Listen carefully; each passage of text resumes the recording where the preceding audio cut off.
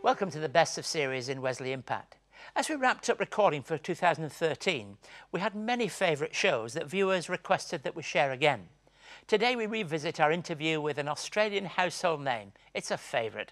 At just 20 years of age, he won Olympic gold in the 200 metre freestyle at Seoul. A quarter of a century on, and he now shares more than just his medals. Amid the popular recognition, Duncan Armstrong shares how he found the one thing that would fill the ache and void in his life. Duncan, welcome to the programme. Thanks, Keith. Thank you. Let's take you back to that moment in 1988. Yeah, lots of people will have asked you about this. All your hopes and dreams of years of what I know would be intense training come down to a minuscule period of time. But a very important minuscule period of time. It was 1 minute and 47 seconds. That was the world record, and I had that world record in my vision, up on my walls, everywhere that I spent my day in goal setting. And it was 1 minute and 47 seconds, and I spent 5 years chasing 1 minute and 47 seconds.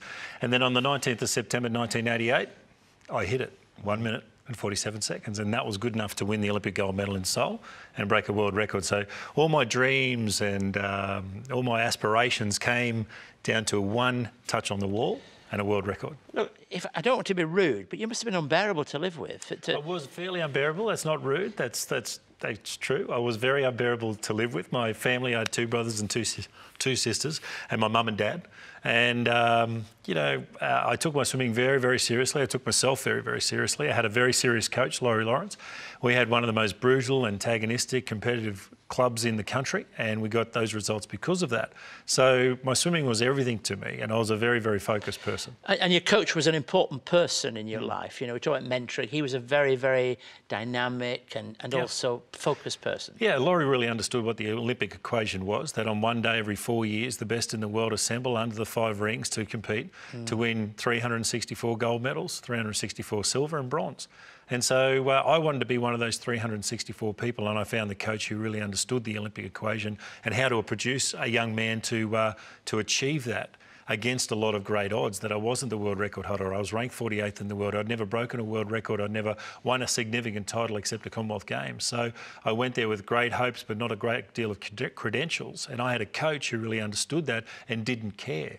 And so when we rolled into Seoul, we got it absolutely right, swam the perfect race. And everything's a competition, really, when you're in that kind of mentality. Everything's a competition. Yeah. Everything's a mind game. Everything's that headspace of getting in front of people in traffic, getting in front of people in a queue, getting in front of people. That's a complete headspace. And I lived it, and I was good at it. And then that comprised you with the kind of the information, the experience that leads you into motivational speaking and leading other people. Yeah, you know? That's right. Like I was very privileged in my swimming career, and Laurie brought a lot of people to the pool, including rugby test captains and cricket test captains and people who have achieved great things, and they imparted their stories and really got my vision up of how to live my life. So let me compete with you now and say, just stop a minute. We're going to come back. We're going to come back in a minute. We're just going to carry on. I want to introduce today's performer.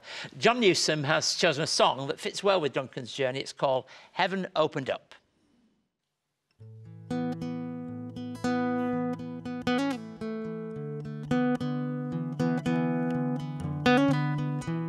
Every breath, every thought, every long night till now, every word, every line, every ambition till now, all it up to you.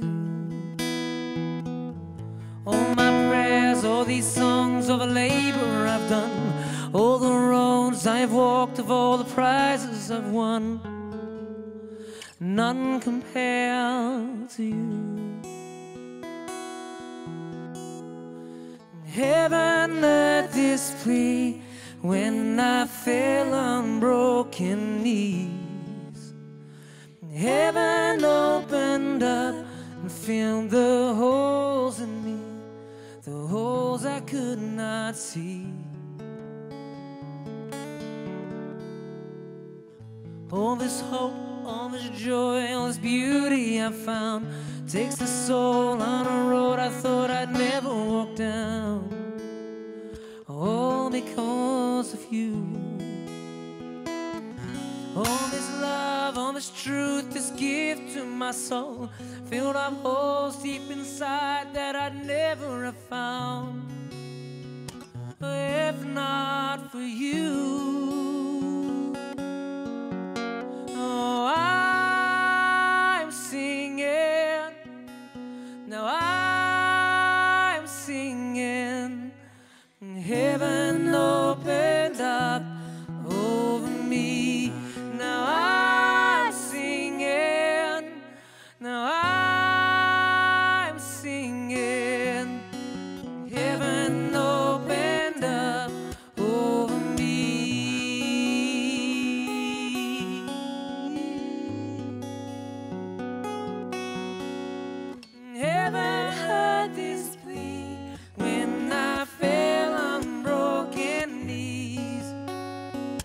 Heaven opened up, and heaven heard this plea when I fell on broken knees.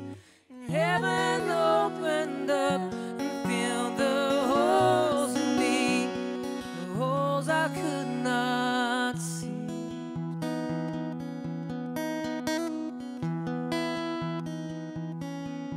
All the holes I could not see.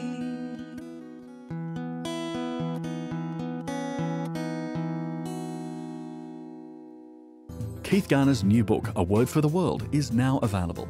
Dealing with the 4 themes of success, sorrow, society and spirituality, the 16 sermons in this book will definitely inspire and challenge you as you read. The book also includes a DVD featuring interviews with Nick Farr-Jones, Lee Hatcher, Tanya Plibersek and Margaret Somerville. For more information on A Word for the World, please contact us on 9263 5555 or at impacttv@wesleymission.org.au. Look, if you want to know more about John Newsom and his music, his details are going to be on the website this week. Now, Duncan, I'm fast forwarding. I'm in charge of the race for just a second to say you're doing the motivation speaking, but there comes a point where you've done that commentating and all that goes with it. But there's a disillusionment or a desire for something more, and somebody invites you along to a church, and you say your wife catches on first rather than you.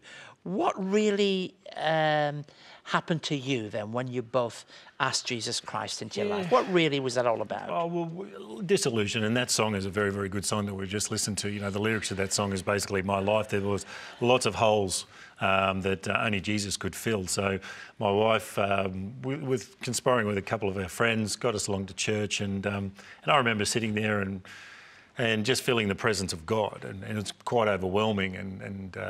And my wife and I had been going out, Rebecca and I had been going out for about 8 years, and she really hadn't seen me cry at that stage. And, you know, and then I just found myself weeping and blubbering, and it's not pretty. You know, there's a lot of snot and there's a lot of tears and there's a lot of, you know, but basically I was having this really, really heavy-duty moment at church, and I really didn't know how to get away from it, to tell you the truth. It really scared me half to death, because as a swimmer, you're a control freak. Everything you do is control. This is almost totally against the kind of life that you... Absolutely. And that's what I've found with my relationship with Jesus ever since, that it's nothing, exactly nothing what I expected. And my impressions of church has been nothing which I thought I knew something about. And, you know, and I just keep on opening up different parts of my life with Jesus' help that I never thought I'd ever get to. Or ever enjoy. And the scriptures become more important than you ever thought they would be. Yeah, they do. They do. I came across 1 John 4:16 very early on, and it's a very, very simple scripture piece. It's just God is love.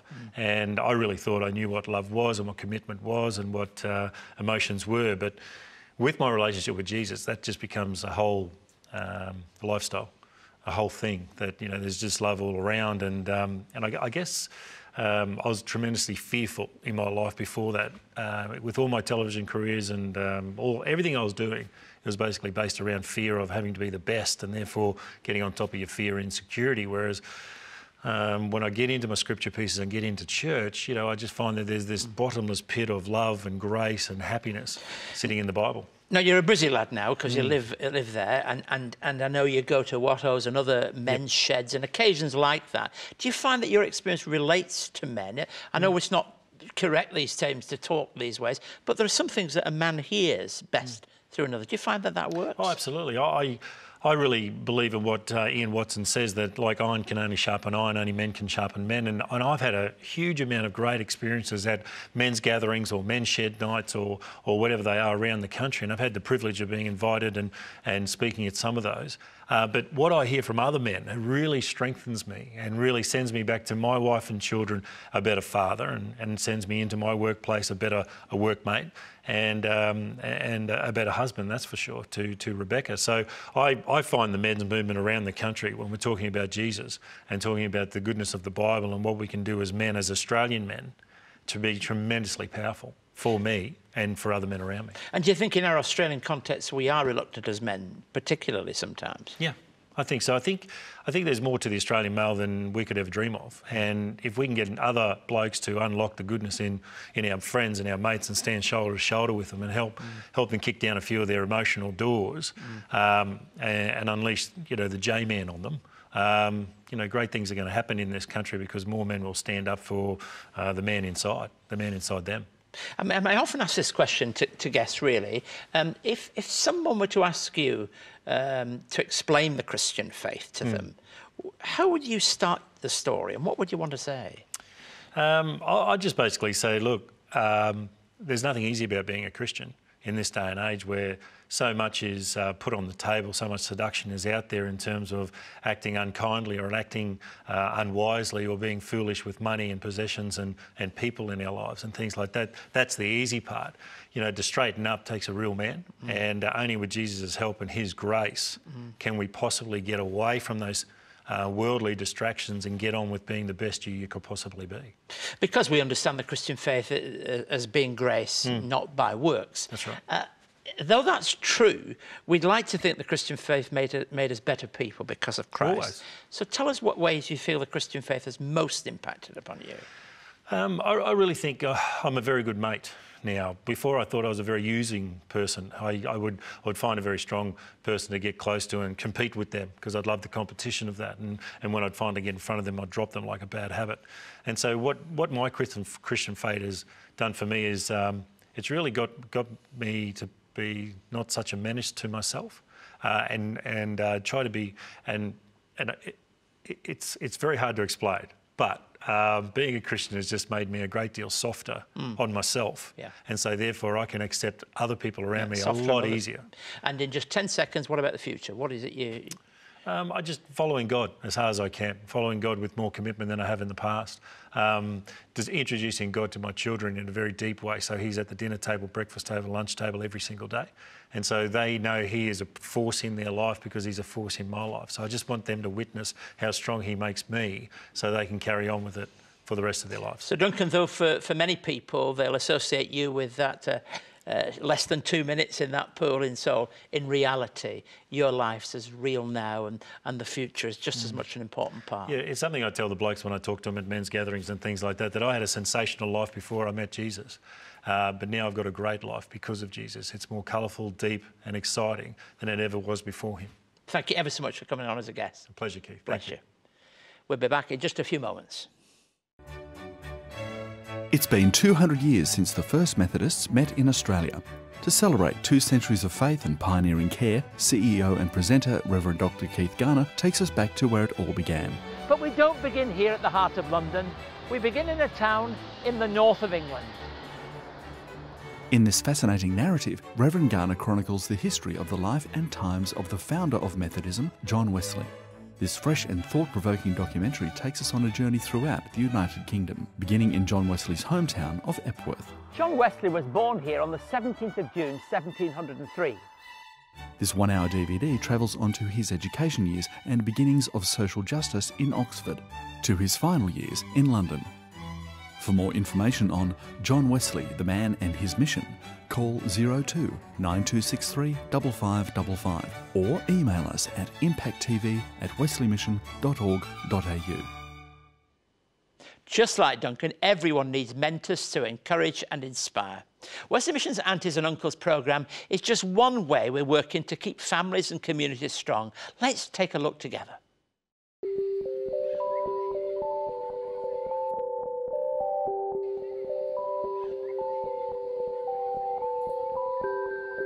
Before Wesley Mission came along as our fairy godmother, we were in dire straits. Aunties and Uncles would have closed after nearly 40 years, and probably about 5,000 children have gone through the program. So, and it's a great program because it keeps the children in the family. I've got family, but hadn't spoken to them for 20 years, and the girls needed family, and also my mum passed away only recently 4 years ago, so I needed something more for the kids. So yeah, so I sort of like Googled them on the internet and off I went. I mean, our world now is totally different. I mean, we're reattached also with my family, so we've just got this massive family base now, which is really good, and they're beautiful people, we love them. I mean, they look forward to every visit, you know, and I mean, I suppose it gives us a break as well, and they get to enjoy different things, and I wouldn't have life any other way now. It's beautiful. they're just great fun to be with. They're full of activity all the time. They're on the go all the time. And we really have fun. When I first joined Aunties and Uncles, I wasn't even sure whether I'd be accepted because I was an older person and I was single, and you know, it was all about families, but I really don't think that matters. This has been an added dimension to my life, definitely. A lot of joy, absolute lot of joy. Yes. She's the niece that I don't have. She means a lot.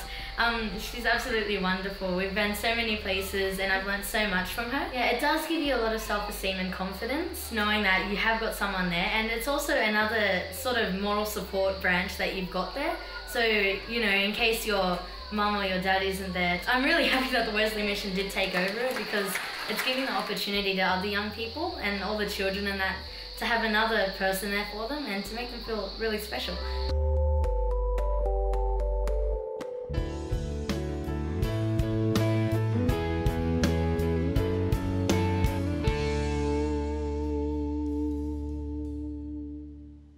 So as I continue my exploration into the prophets, I've noticed that many of the prophets were very hesitant to go. You notice this if you study the Old Testament prophets. Many of them didn't really want to go at first and do whatever it was that God asked them to do. But no one in the Old Testament is as unwilling as Jonah. Now, we know little about Jonah apart from his name. But let me read to you from the first chapter, verses 2 and 3. Go to the great city of Nineveh and preach against it, because its wickedness has come upon us all. But Jonah ran away from the Lord and headed for Tarshish. He went down to Joppa, where he found a ship bound for that port, and after paying the fare, he went aboard and sailed for Tarshish to flee from the Lord. See, Jonah was called to do something, called to go originally to the city of Nineveh. He ran away, he boarded a ship, he shirked his responsibility. How many times in life do people do that? And you see, the rest is history, the encounter with a large fish and all that goes with the Jonah story. But he comes face to face with his own wrong. That's one of the most important parts of the book of Jonah. The important thing about this prophet is that he eventually comes to do the thing that he was meant to do from the beginning. So as he comes face to face with his own wrong, so he realizes he's got to do whatever it is that God calls him to do. So I'm now reading from the 3rd chapter and verses 2 to 3. Go to the great city of Nineveh, same message, and proclaim to it the message I give you. Jonah obeyed the word of the Lord and went to Nineveh. Now, Nineveh was a very large city, and it took 3 days to go through it. So Jonah has now done an about turn. After running away, he comes back. And we find this again and again with prophets. But this is such a startling story and account of a prophet doing that. And what's also interesting is that the people of Nineveh responded and avoided the worst of outcomes. Now, God, of course, always knows the bigger picture. We only ever see in part, and Jonah couldn't possibly have known what the outcome was going to be, what the effect was going to be upon those people. And if we really study carefully Jonah was actually angry with God at the mercy of God towards these people, that he allowed these people who turned back to him to be accepted. I mean, what a cheek in a way. Here's a prophet who's run away from God and now is angry because God is showing mercy, when in point of fact, God had shown mercy to him in allowing him that opportunity. I don't want to call it a second chance. It's the first opportunity in one sense for him to turn back to God and do whatever he asks us to do. Now, I often look at prophets and say, what message has it got to do for us? What has it got to say to us? Responding to God when he asks us to do something is so very, very important. Life changes. We heard in Duncan's story something of his own sporting achievements and how life can change so quickly for us and how we might think we've reached a pinnacle of life and then something new comes along. For the prophet Jonah, I don't know what it was like when he was booking his ticket for that ship, but he thought he was heading off to do what he wanted to do in life. But God had another plan for him. So when he responded to that plan, did what he's been asked to do, and preached whatever it was he'd been told to give, when the people responded, he's angry. Angry at them being able to do all this and God willing to accept them. God's mercy is always far more generous, far more gracious and greater than ours. And that, perhaps above all else, is what we learn from the prophet Jonah. That if we're prepared to respond to him, don't ever be surprised at the breadth of God. There's a hymn that's often sung in churches that says, there's a wideness in God's mercy that is wider than the sea. There's something in his grace, there's something in his love that is far softer than the harshness that is often theirs. That's why I asked Duncan what it was that coming to Christ had done for him. And he was prepared to say that perhaps it made him softer with himself and therefore softer with others, more generous with himself, therefore more generous to others. It's easy to talk about that when you've lived a very strict life of training and discipline, but all of us can be harsh on ourselves. And therefore, when we're harsh on ourselves, we're often harsh on other people. God is soft towards us in that he loves us, he calls us, he accepts us. And because of that, let's let the same things flow from our own lives into our relationships, into the way we treat other people. I don't expect that today we're going to get on a ship to head off to another place to try to avoid the presence of God. But I think the challenge is real. When he asks you to do it, do it. And when God is gracious to other people, don't be angry. Just be pleasured by that fact because it's true for you too. God bless you. If you would like to know more about today's topic or for more on Keith's message, contact Keith by writing to Wesley Mission, Post Office Box A5555, Sydney South 1235, or email impacttv@wesleymission.org.au. Many thanks for joining us. Duncan shared with us, didn't he, that without a vision, a plan, you can't really live life. In fact, you can't reach your goals. Today, we've seen that when our vision aligns with God's, that's a whole new dimension. See you next week. Until then, goodbye and God bless you.